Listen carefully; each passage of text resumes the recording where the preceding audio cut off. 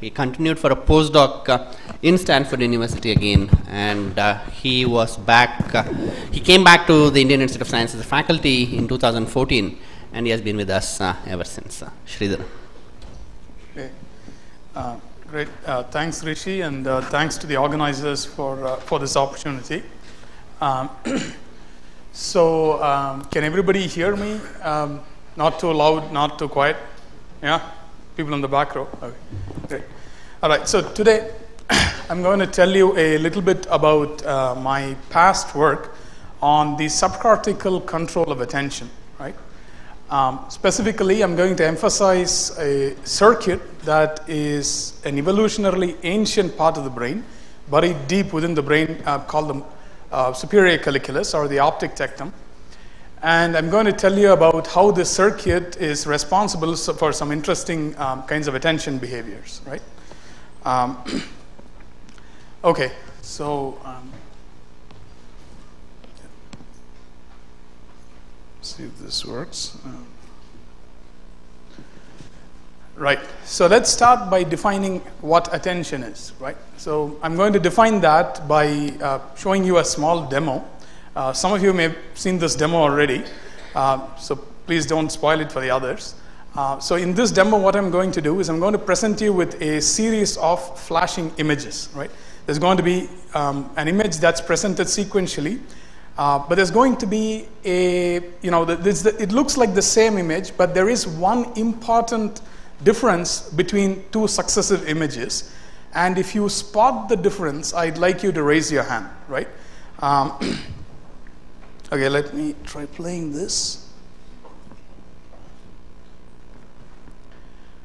So it looks like the same image, but there is a difference between the two images. And if you spot the difference, oh wow, okay. There's some people who are really fast at this. Usually in about 2 minutes, half the audience has their hands up. So I think we are on the right track here. Yeah, there's the exponential. There it's taking off. All right, excellent. So, so in the interest of time, I'm going to tell the rest of you what the change is. The change is actually the stack of books here, right? That's appearing and disappearing, right? So it's quite amazing how we fail to notice things in front of our eyes, right? And that's why the title of this slide is, do we really see everything around us? In reality, our brain tricks us into believing we see everything around us, but that's not true. We only see a very sparse representation of the world. And because, that's evidenced by the fact that you had to really look around this image to find out what was changing, right? Even though all the information was there in front of your eyes to behold. But the moment I drew your attention to that stack of books, there was no problem. You could immediately identify what was changing, right? And so this is a very good demonstration of what selective attention is, because our brain has to deal with a rich and ever-changing landscape of sensory information, right? It's a very rich and diverse landscape, but we only code a small part of it, and attention represents the ability to select the most important information to guide processing and behavior, right? Now, the study of attention is nothing new. William James, more than a century ago, the American philosopher, he defined attention as the taking possession by the mind in clear and vivid form of one out of what seems several simultaneously possible objects or trains of thought, right? So he's emphasizing this idea of selection of one among many things. And our lab, as well as many labs around the world, are very interested in the brain mechanisms of attention, right? We're interested in what goes on in the brain, what underlies this remarkable capacity for attention. And most of the research has been concentrated on brain areas on the surface of the brain. This is the top of the brain, also known as the forebrain or the cortex, right? A lot of this research has been done on the surface of the brain, the cortex. And just for those of you who've never seen a brain before, this is a side view of the brain, right? Looking at it from the side of the ears. This is the front of the brain, back of the brain, up and down. And several decades of research have identified two key areas that are involved in attention. One is this frontal area here called the prefrontal cortex, that's towards the front of the brain. And the other area is called the parietal cortex, that's a little towards the back of the brain. These two are thought to be important for attention. Now, how do they mediate attention? So typically, these regions are thought to exert some kind of top-down control on sensory encoding areas. In this case, I'm showing you the visual cortex, but this could be any sensory encoding area, right? And so how exactly do they, exert their top-down control? Here's a little graphic demonstrating that. So if you record the activity of neurons in the visual cortex, and let's say you present a little visual stimulus, and the activity of the neuron sort of goes like this, right? On the y-axis is the response of the neuron in spikes per second. Again, many of you may know that neurons respond in spikes, and I'm counting up spikes here, the spike rate actually. So if I count up the response of the neuron in spikes per second, on the y-axis I have time. The neuron usually has an initial transient, and then the activity sort of settles down to some value, right? Now, on the other hand, if the animal is paying attention, this level of activity is elevated, right? So one of the ways in which these attention control areas, the prefrontal and parietal cortex, exert their attention control is by modulating activity of the sensory cortices by changing the way information is encoded in these sensory cortices, right? Presumably, when you were looking at the change blindness demo and I drew your attention to that stack of books there, perhaps your visual cortex was better encoding that stack of books, right? And then it was saying, oh, well, here's the difference, right? So this is sort of how forebrain control of attention is thought to work. And, I'm only presenting a very, very high-level overview of all this in the interest of time. I'll be constantly presenting references in the lower right corner or somewhere in the bottom. You're very welcome to look these up. Now, the critical importance of these areas in attention is highlighted by certain kinds of syndromes. In this case, the syndrome called spatial neglect arises due to damage to a particular part of the brain called the parietal cortex, right? The one that we just saw in the previous slide. If either due to organic damage or due to lesions or something like this, if that part of the brain gets damaged, you get a very pronounced deficit. And how does the deficit manifest? So let's say you present a patient with spatial hemineglect with a model like this, right? And you ask them to copy it. This is what they produce. They produce something that is, only one half of the picture is retained. The other half is completely missing. And it's very surprising why this happens. It turns out that it's not because they're blind in one half of visual space, right? There have been very careful experiments done that confirm that they're not blind. It just turns out that they're ignoring that half of visual space, right? So they're unable to attend to that half of visual space. It's a very interesting sort of attentional deficit that arises due to damage of the parietal cortex. Now, in the context of attention, this is the next phenomenon that's going to be very interesting for the rest of the talk. So I thought I'd give a little bit of background on this. These are neural oscillations. So what are these oscillations? So let's say I take an electrode array. This is like a sort of a bed of nail electrode array, right? So we've got lots of little metal wires that are arranged in a sort of an n by n grid. In this case, something like a 10 by 10 grid. And I implant this in the brain. And I record not the activity of individual neurons, but sort of the summed activity in a local population, right? The net currents flowing through a local population. Then I get fluctuations of what's called the local field potential, right? So this, you can think of this very loosely as the summed activity of a collection of neurons. So that's only a loose analogy, but you can think of it that way. And so you can actually see this very nice fluctuations that happen in the local field potential that are recorded from these various electrode arrays in the brain, right? So the brain's, primarily processing and communicating information through electrical activity, right? Well, electrochemical activity, but yeah, so here we are recording the electrical activity of the brain. Now you can see that if I record individual units or spikes, these tend to line up, so each of these is dots happens when a neuron spikes, right? This axis is time and this axis is neurons. So I put a dot every time a neuron spikes. You can see that when a lot of neurons spike together, you actually see some sort of a fluctuation in this field potential, like a global fluctuation in this field potential, local field potential. And it turns out that under various conditions, these local field potentials exhibit various kinds of oscillations. Many of these oscillations are defined by the frequency bands of interest. There are delta oscillations, theta oscillations. Delta is usually during sleep, theta is during memory. There's alpha oscillations, beta oscillations, and then there's finally gamma oscillations, which are sort of the fastest oscillations that we study. And these gamma oscillations will be of particular interest for attention. Right? In a seminal study in Science in the early 2000s, Fries and colleagues showed that these gamma oscillations are critical, are a key signature of attention. And how did they show this? They had an electrode recording visual activity in a monkey that was performing an attention task, and then they recorded the local field potential, right? So this blue trace here is the local field potential. You can see the activities are going up and down, right? But when the animal started paying attention to the location defined, where the electrode was recording activity from, the oscillations started to synchronize into this beautiful pattern, right? This very rhythmic pattern, which happens to be in this 30 to 90 hertz band called the gamma band. So this led to the speculation that these gamma oscillations could be involved in attention control, and they could be a signature of attention being paid to a particular region of space, because the neurons that tend to encode that region of space synchronize in the gamma band during attention, right? There is another key idea that I will introduce. This is the idea of spike field coherence. So if I record the LFP on one hand, and if I record the spiking activity, that is the activity of single units, single neurons on the other hand, and just like before, I'm putting this in a rasterized representation here. Every tick mark here corresponds to a particular unit firing. What you see is that these tick marks tend to align at a particular phase of the LFP, right? They tend to generally occur when there's a trough of the LFP. And this phase locking between units and the LFP is called spike field coherence.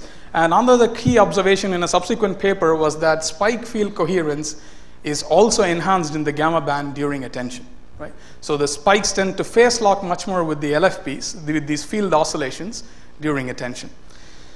So I should say that, because I know that the audience here is incredibly heterogeneous, so if there's any questions, feel free to, ask me. I'm happy to clarify anything as we go along the way. I timed myself. I'm short by 15 minutes, so I need questions to fill the time. So, all right.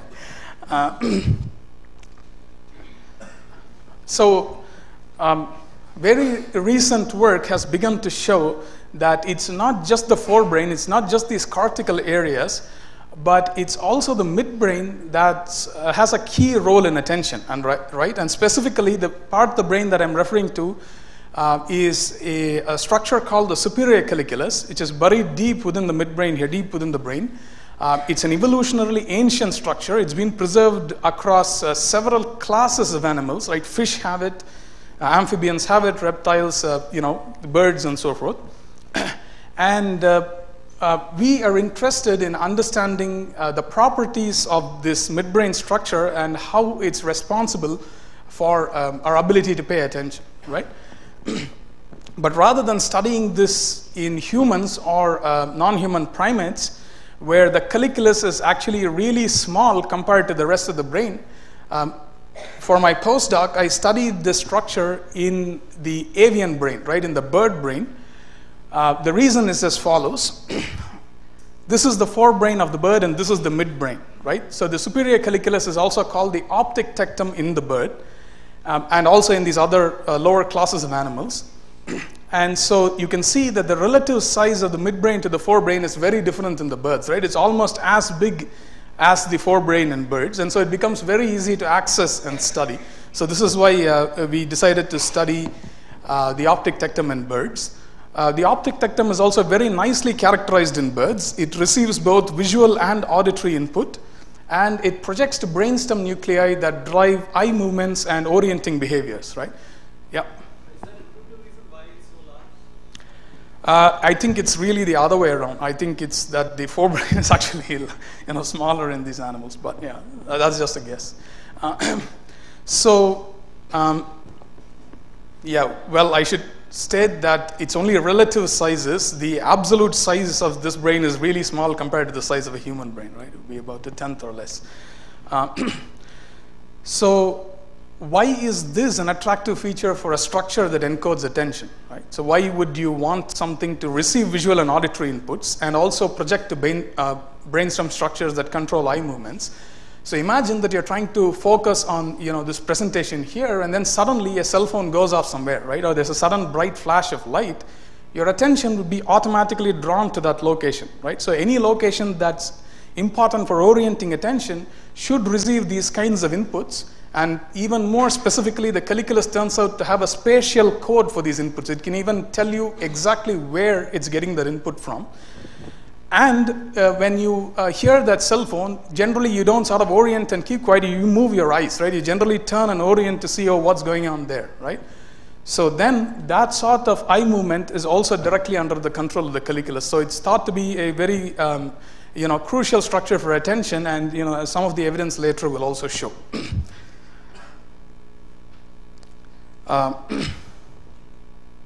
Yeah. So there's another reason why we study the colliculus in birds rather than in lower classes of animals, and the reason is because there's a very strong homology between the mammalian superior colliculus and the avian optic tectum. Right? So there's superficial layers, that is the layers more towards the surface of the colliculus that receive visual input, and the deeper layers project to these motor structures. And there's a whole host of nuclei and homologous cortical structures which send and receive connections from the colliculus. These are very similar between mammals and birds. And by studying the optic tectum in birds, we hope to uncover some key principles that can also be relevant to mammals. Right? And there's one other cool reason why we need to study attention and the optic tectum in birds. I thought I'd just present this nice video that... let's see this volume here. Oh, I'm not getting volume, but I think you should be able to see what is going on. What I'm going to do is I'm going to remove this and let's see if I can get my mic close enough to the speaker. Receive sound at a slightly different volume and angle. Can people hear what is going on? To pinpoint where the sound comes from.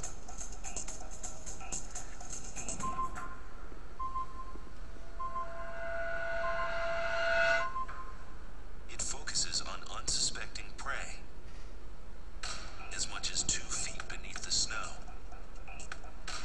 and sets off on the attack.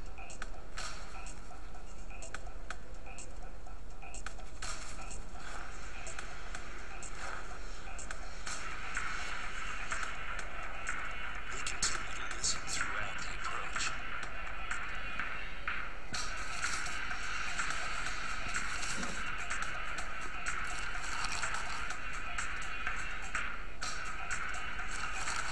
To finish the job, owls have become masters of the dive bomb.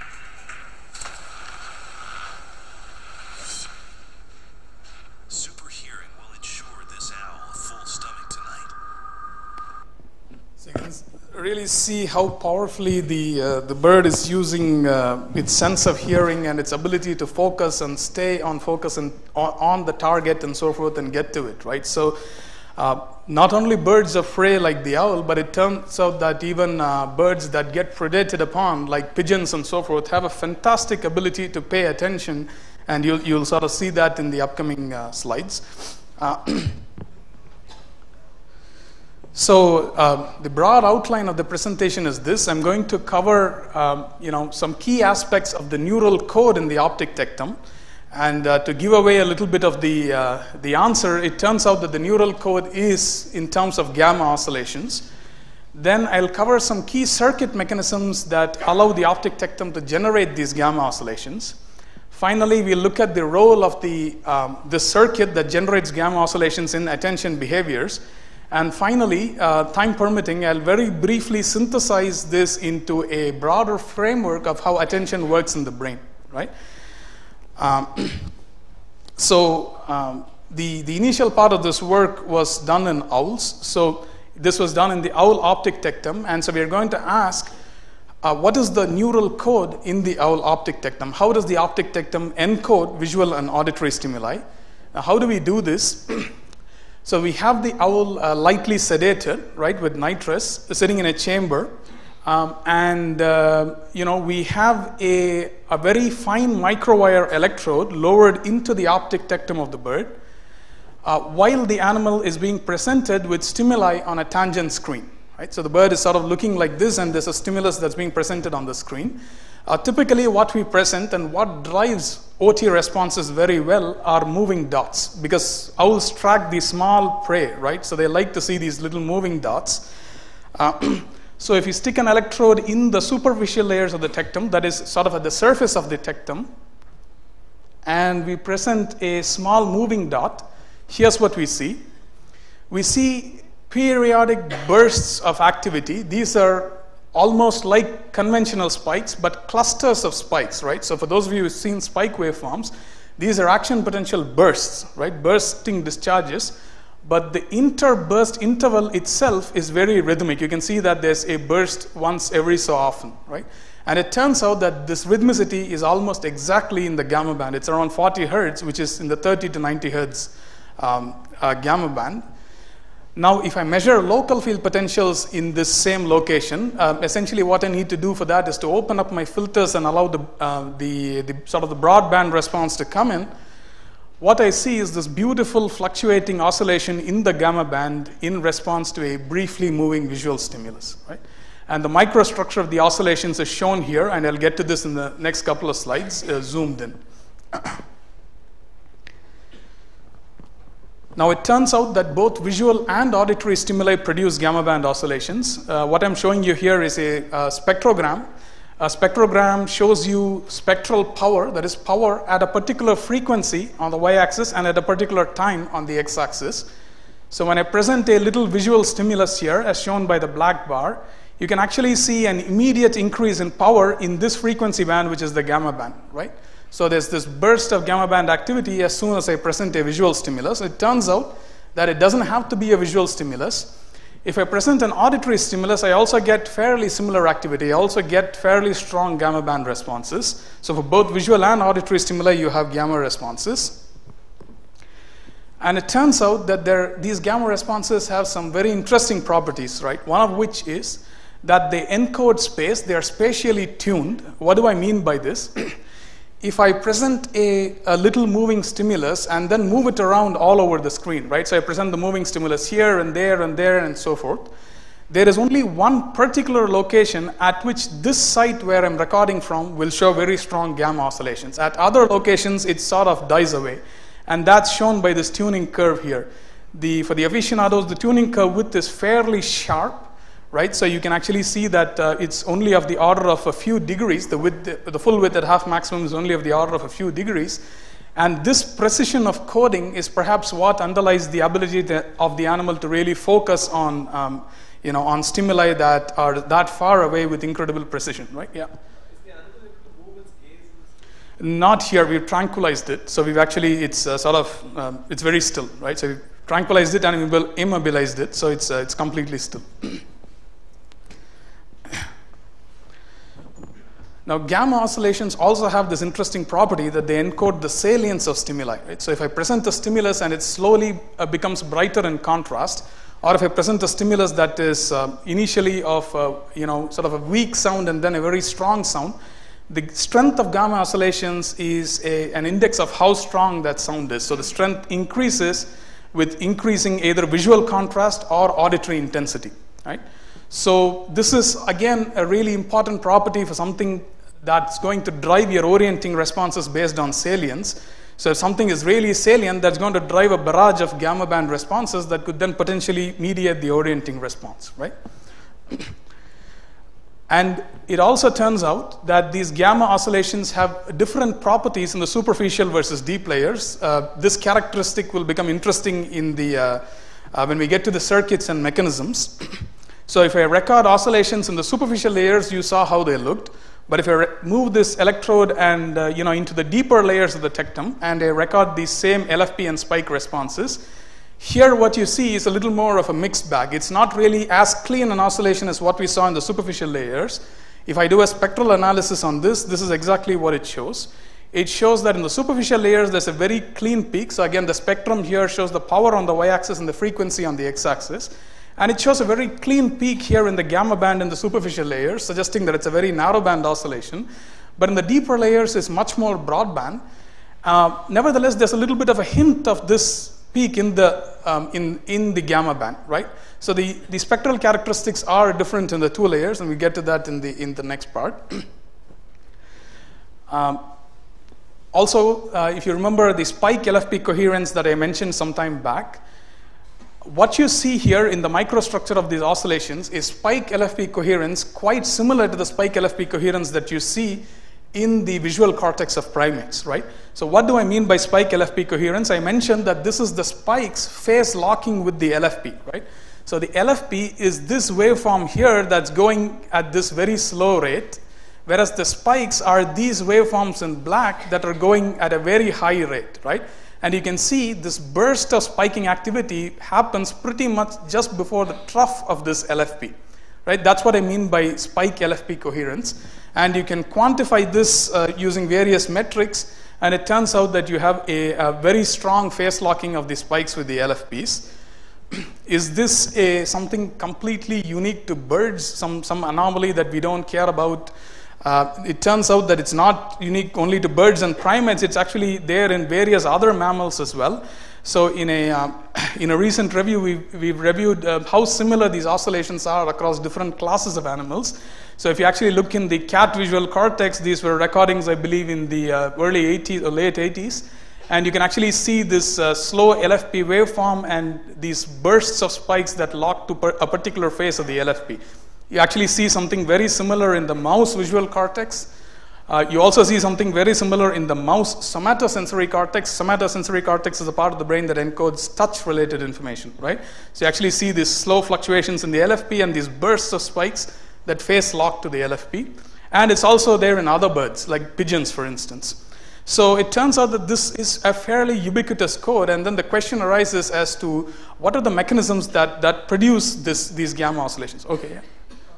Given that because the spikes was due to local field potential, why is it surprising that there is some regularity in the spike? Yeah, that's a good point. It turns out that the spikes that we're talking about here are a unique kind of spike. I'll get to it in the circuits and mechanisms.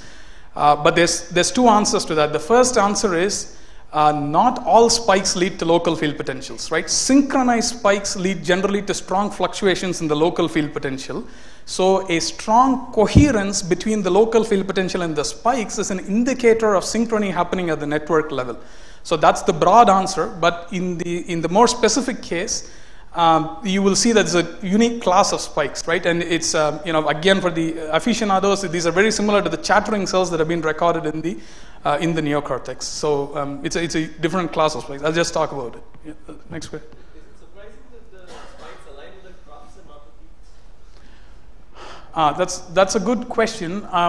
I don't know. I guess it would depend on what sign you assume for peaks and troughs, whether it's current going inward or current going outward. And a biophysical model can sort of address that. It can. I'll point later to a biophysical model that shows how this alignment comes about.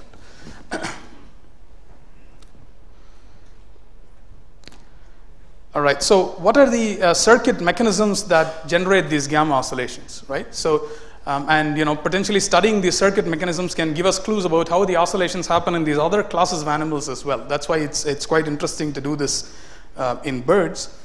But before I get into the circuit mechanisms, I should tell you something about the circuit itself.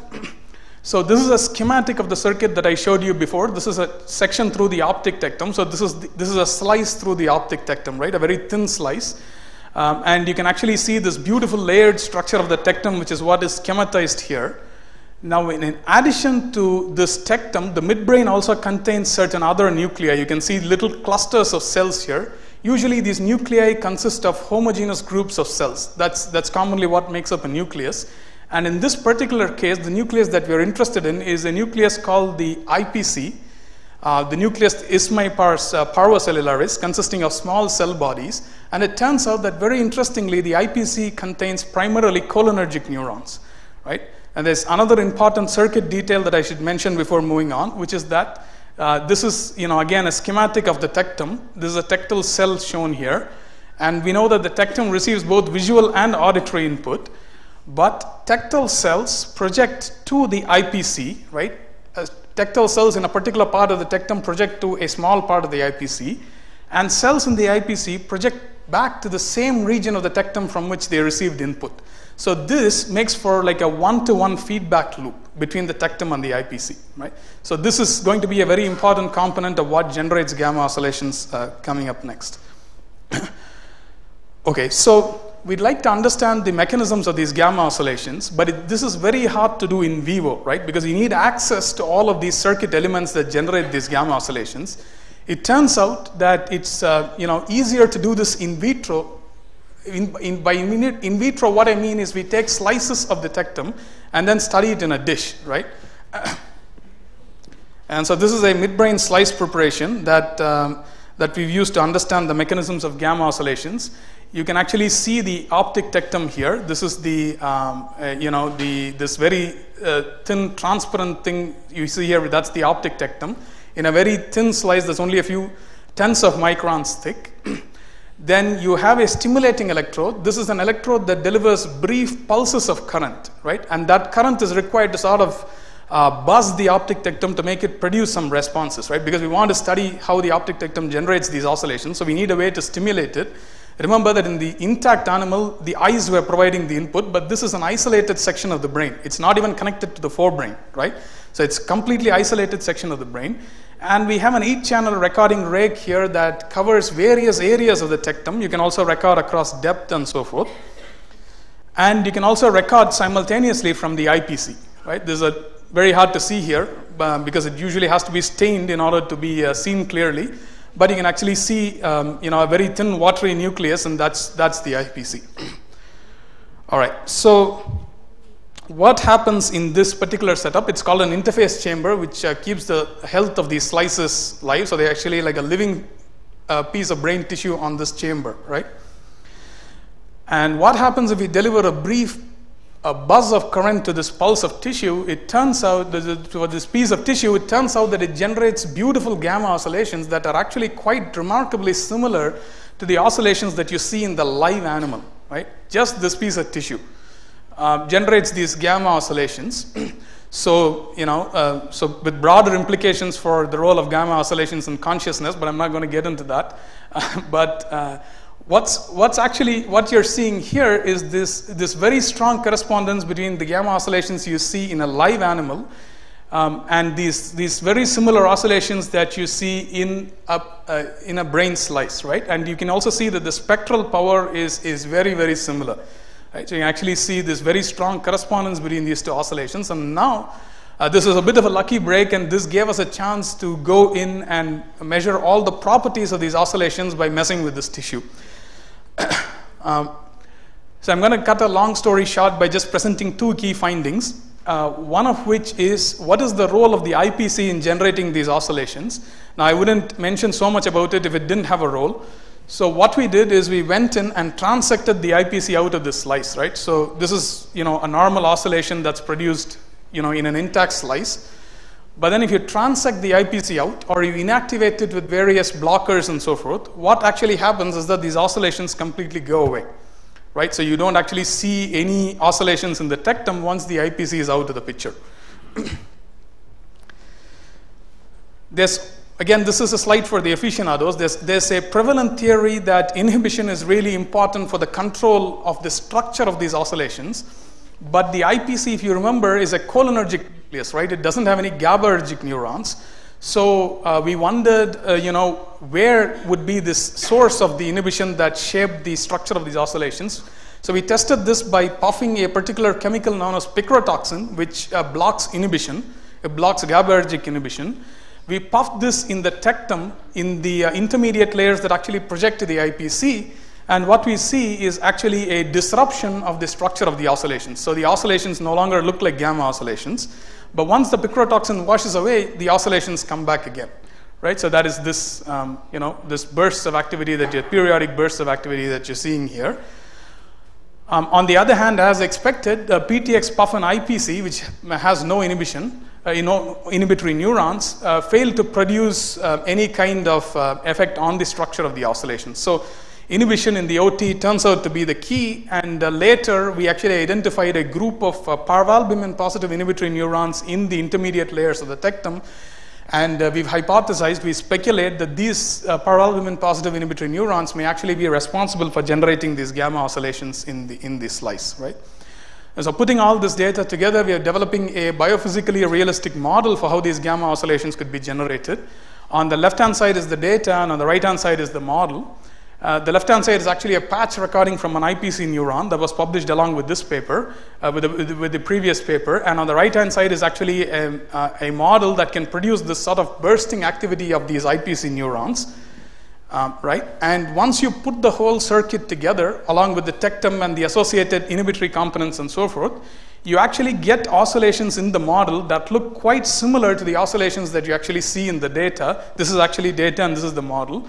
And you can actually see how this very nice phase locking between these bursts of spikes and the slower local field potential is also replicated in the model. Right? So, again, if you're interested, I can talk to you more about this. This is a study in preparation. So to summarize these first two sections of the talk, we developed a neural circuit model for how the midbrain generates its gamma oscillations. Right? So the midbrain receives both visual and auditory inputs, and it has these parvalbumin positive inhibitory neurons sitting in these intermediate layers that are between the superficial and deep layers. And these neurons project to the IPC, right? But these parvalbumin positive neurons are sufficient to generate a very weak gamma signature, right? It's not a very strong signature, but they're sufficient to generate something that is weak. And once this activity goes to the IPC and then is fed back to the tectum, then this feedback loop selectively amplifies these gamma band oscillations so that you see a very nice gamma signature in the superficial layers of the tectum. And again, for people who care about the details, we believe this is happening because the IPC neurons themselves are resonant at these gamma frequencies. They have bursting activity that is resonant at these gamma frequencies, and that leads to an sort of a gain increase in the gamma band power of these oscillations. Right? Okay. Well, we also know that the forebrain and the key areas that are important for attention control in the forebrain, the homologue of the prefrontal cortex, project to both the tectum and the IPC, and there's some ongoing work that seeks to understand how the forebrain itself could shape these gamma oscillations that happen in the midbrain. Right? Okay, so I'm going to move on to the last section of the talk. Any questions so far? Yeah.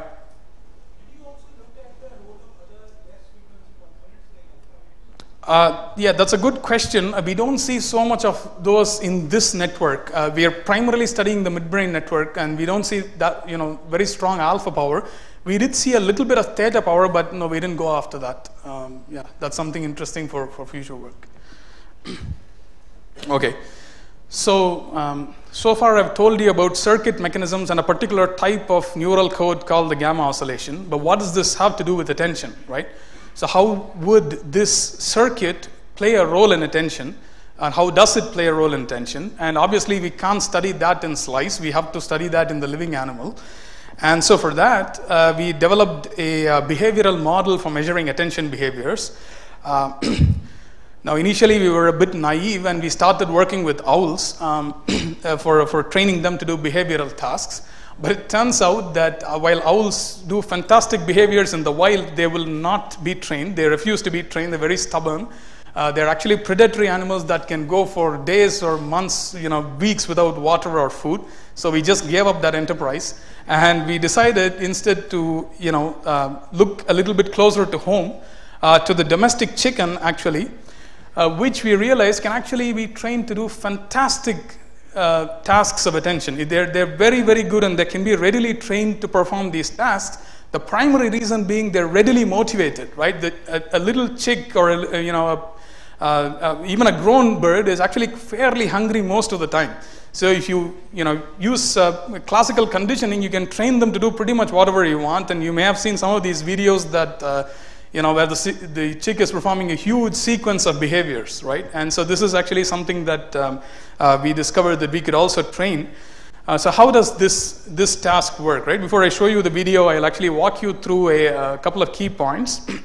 So this bird, as you can see, is sort of sitting in front of this screen, is actually seated, and a little fixation cross comes up in the center.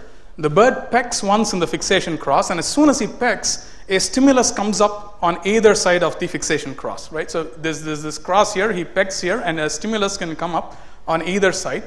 This stimulus is usually a grating stimulus, right? So it can be either a horizontal grating or a vertical grating. A grating is essentially just a series of dark and bright bands, right? Alternating dark and bright bands. So it can actually be a horizontal grating, or it can be like this, like a vertical grating, right? And what the bird is trained to do is to report the orientation of the grating. Is it horizontal or is it vertical? Now, how is he going to report that? As soon as the stimulus disappears, a response box shows, a little box that comes up on the side of the stimulus. If it is a horizontal grating, the bird goes and pecks on the box. If it's a vertical grating, he just ignores the box and continues to peck at the center, right? So he's going to indicate this with a two alternative sort of force choice paradigm. It's also thought of as a go, no-go paradigm, where if it's one kind of grating, he goes and pecks on the box. If it's another kind of grating, he continues to peck on the cross, right? Yeah. How was it trained to do that? Well, it's actually a process. So you actually get them adjusted to the chamber, and then you train them to, peck on the screen, and then you train. So surprisingly fast. In about 2 months, we could have the bird trained on this task. The comparative time for getting monkeys to sit on a chair is about 6 months. So I'm just kidding. So okay, so can everybody see that? So it's actually, the task is going to go very fast, right? So there's a freeze frame. You can see in this case it's a vertical grating, so he just ignores the box and continues to peck on the cross.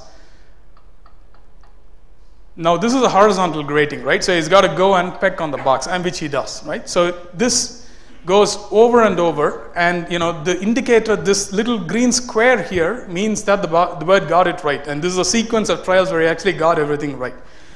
Right? Now let me introduce you to one more thing.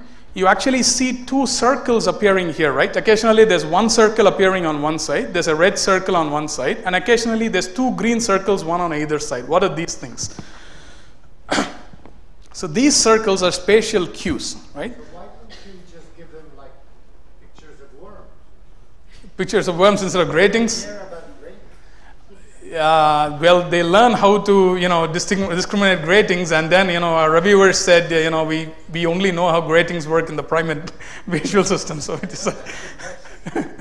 So anyway, so. Yeah, no. So they're really smart. So they can learn things very quickly. So. So the cues really are sort of giving the animal advanced information about where the stimulus is going to appear, right? So the single red cue that you saw indicates with 100% validity where the upcoming grating is going to appear. The two green rings that you saw are sort of a neutral cue. So they don't tell the animal where the upcoming grating is going to appear. It can appear on the left or the right. Remember that the cue doesn't tell the animal what the correct answer is, right? It's not going to tell the animal whether the grating is horizontal or vertical. It's just going to tell the animal where it's going to show up, right? So this sort of spatial predictive cueing is known to also enhance, attention and enhance performance in humans performing this kind of task. And the way it does this is presumably by drawing your attention to its location, right? Because if you know something is going to happen somewhere, you tend to attend to that location, right? And so this is actually what we saw in these birds. We actually saw that, so what I'm plotting here on the x-axis, you can think of as a measure of the strength of the grating, right? As a contrast to the grating. So the brighter gratings are on the right side, and dimmer gratings are on the left side. And on the y-axis, I have accuracy. That is, how well did the bird perform? And here on the y-axis, I have response times, right? So what happens is, in the presence of a valid predictive cue, shown here, this red curve and the red points here, the animal actually performs better compared to when there is no cue or this neutral cue. And similarly, his response times also go down in the presence of a valid valid predictive cue, indicating that he's able to make decisions more quickly, not only more accurately, but he's also able to make decisions quickly. And it turns out that these signatures are actually very similar to what you see in humans trained to perform these kinds of tasks, right? So, the sort of signatures of behavior that we saw in birds were actually similar to those in humans. And there's one particular point that I wish to highlight here, which is that when you present the bird with distractors, right, things that are irrelevant to the task at hand, these distractors degrade performance. So what did we do? I didn't show this in the movie here. So we actually presented some bright dots that matched the grating in terms of size that could appear either on the same side as the grating or on the opposite side as the grating. They would appear simultaneously with the grating, but they would carry no orientation information, right? Those dots would just be bright dots, right? Now it turns out that this is what this axis actually means, as you increase the contrast of those dots relative to the contrast of the grating, right? So here the distractors are way brighter than the grating, and here the distractors are way dimmer than the grating. The grating is the target stimulus to which the animal must pay attention. You actually find that regardless of whether he's cued or not, his performance goes down, right? So because as the distractors become more and more brighter, they become more and more distracting, and his performance goes down. But nevertheless, when he's cued, his performance is better than when he's not cued, especially for these distractors of intermediate strengths, right? So this is sort of what we found in, and this has also been shown in humans, that distractors, things that are task irrelevant but still grab your attention, like a sudden cell phone going off in the hall, will still degrade your performance, will impede your ability to listen to what I'm saying, right? Okay. So now, in the interest of time, I'm going to go through the next section fairly quickly. So what happens, because this is what we set out to answer, what happens to this kind of task performance when we lesion the OT or the IPC, right? So it turns out that the effects are qualitatively similar, but quantitatively way more dramatic with OT lesions compared with IPC lesions. But the effects are quite similar. So here's a section through the OT and the IPC that shows you the the optic tectum here and a little lesion here placed in the IPC. Let me draw your attention primarily to this panel here. So in a lesion bird, before the lesion and after the lesion, the bird's performance in the presence of strong distractors, right? You can see that he actually goes to chance. Once the lesion is made, the same stimuli at the same strength of distractors really drives his performance to chance. So it turns out that one of the key signatures of attention that we saw before, that of distractors degrading performance, becomes way more pronounced in these birds that have lost an OT or an IPC, that have lost part of the OT or part of the IPC, right? But the story does not end here, because this raised one more puzzle. Now, what is the puzzle? The puzzle is that, if you remember, the task that we are training the bird on is an orientation discrimination task, right? So he's telling whether a grating is horizontal or vertical, and it turns out that neither the OT nor the IPC actually processes any information about orientation. Information about orientation is primarily processed in the forebrain, usually in an area called Wulst in birds, and obviously in various visual areas in primates, including V1, right? So it turns out that actually taking out the OT or IPC shouldn't actually impede the bird's ability to discriminate orientations, because the information processing is happening in the forebrain, and that should presumably be intact, right? And there was, so that's the source of the puzzle. Like, if you take out the midbrain, why is the bird going to chance, even though the task requires a decision that's based on information in the forebrain, right? Sensory information in the forebrain. And it turns out that just a few years ago, Zenon and Krauslis published this very influential study in Nature, which showed, if you remember, right, I showed you how attention enhances the responses of neurons in the visual cortex, right? Presumably through top-down control operating from forebrain attentional systems.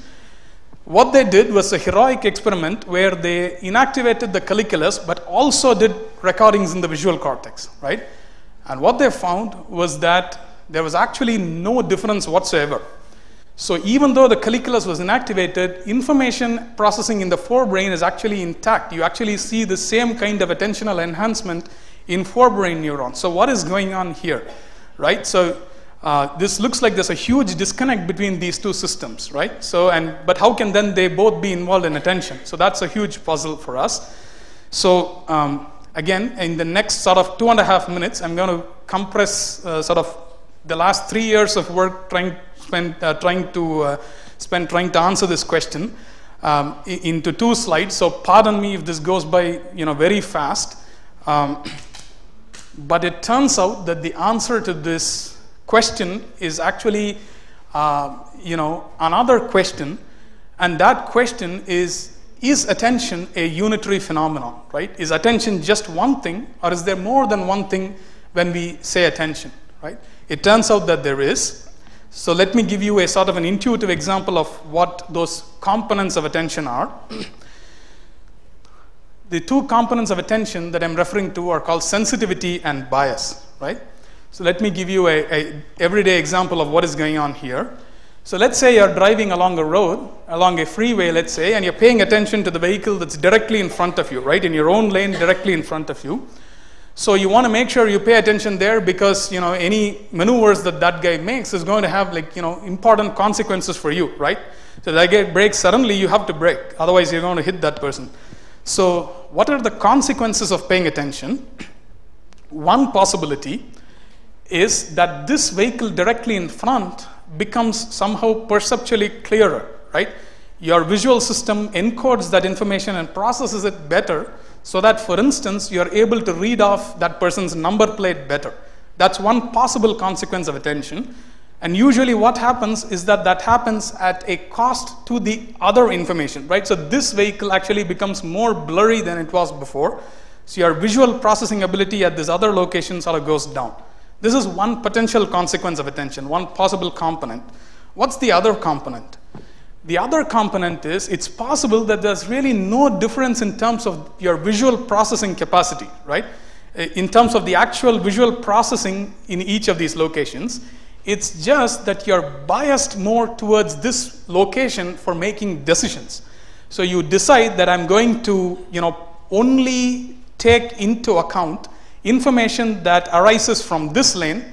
You can afford to do this in the US, you can't afford to do this in India. But anyway, so you're going to take into account only information from this vehicle, and for instance, ignore vehicles that are on the other side of the median, right? So obviously, if some truck brakes on the other side of the median, you really don't care, right? So this is sort of a differential weighting mechanism of attention. So this is in concept distinct from the sensitivity enhancement component of attention. And to cut, as I mentioned, a very, very long story short, what we discovered based on developing a multidimensional model for the analysis of multi-alternative decisions, which are the kinds of decisions that we generally make in the everyday world. It turns out that the effects of midbrain inactivation or midbrain manipulation can be consistently explained by changes of bias, whereas potentially whatever happens in the forebrain is primarily due to changes in sensitivity, right? So this is still a model. This is just a hypothesis, a schema, if you will, where we propose that there are really two parallel systems for attention. One system that's, for example, including the prefrontal cortex, that's important for controlling sensitivity to sensory information. That is one component of attention.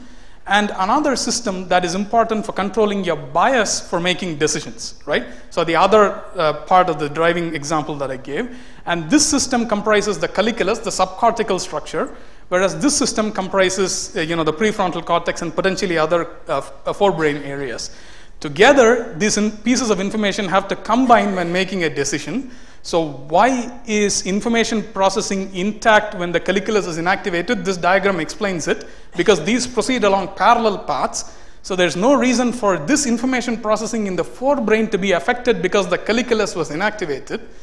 But at the time of making decisions, the colliculus has to allow the animal to gate that information to drive behavior, right? So the colliculus is gating that information.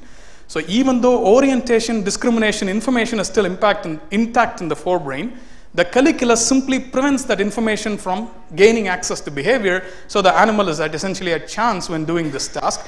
And this also explains the sort of puzzling finding in the the Zenon and Kraussler study, which showed that that forebrain processing was intact even though the midbrain had been inactivated, right?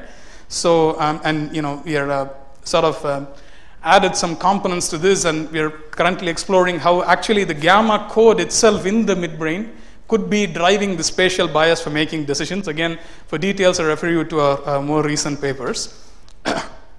So this schema, as you can see, has nothing specific to do with any class of animals. So we've actually moved into testing this schema in humans. it turns out, fortunately again for us, that you can actually record both activity and connectivity in the colliculus. This is my ongoing work here at the Center for Neuroscience. And we can record activity not only in the colliculus, but also very reliably in these prefrontal and parietal cortical areas using functional imaging, and connectivity between the colliculus and many of these areas using diffusion imaging. And we're also looking to build collaborations based on the Wellcome Trust grant to measure neural oscillations using electrocorticography in patients with intractable epilepsy, right? So these patients have grids of electrodes implanted on the surface of their brains. And so from these, we can record these gamma band and alpha band oscillations and look at their role in attention behaviors. So with that, I'd like to acknowledge the people who are making a lot of this work, the ongoing work happen. This is the Cognition Lab at CNS, and acknowledgements also to the people who are involved in the experiments that I discussed in this presentation, my collaborators at various universities and the funding agencies. Thank you, and happy to take questions. Okay, we have time for 2 or 3 burning questions. One burning question.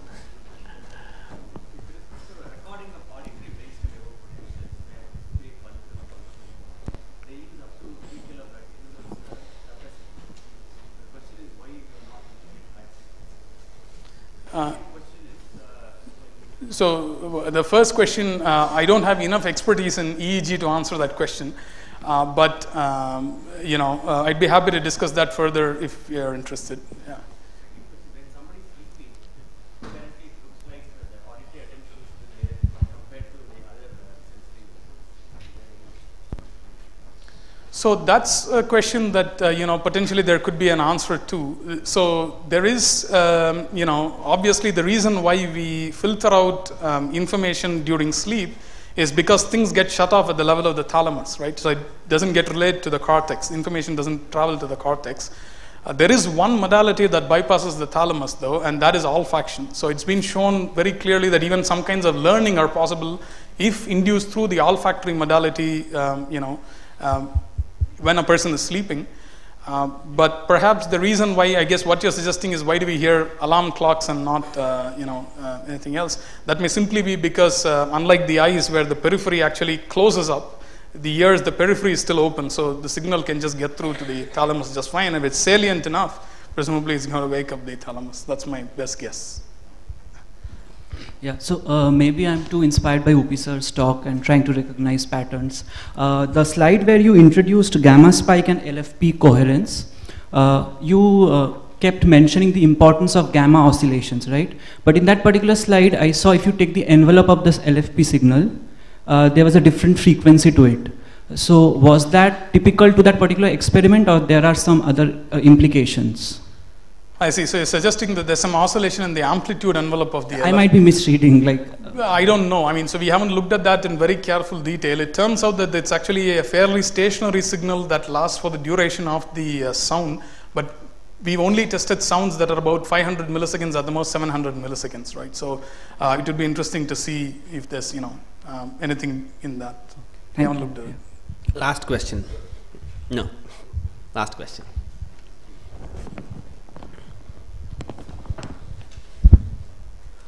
Instead of considering only the visual stimuli, if you consider both auditory and visual stimuli, how these attention mechanism jointly together work to better understand the attention mechanisms? Do you mean simultaneously presenting simultaneously visual and auditory stimuli?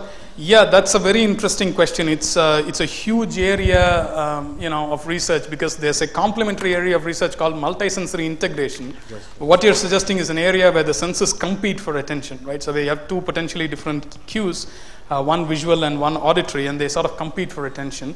So I think that's a very fertile area of research, well worth exploring. The unfortunate thing is, we don't know enough even with the single modality, so hopefully once we figure this out, we'll move on to bimodal cues. Thank you. Let's thank Sridharan again.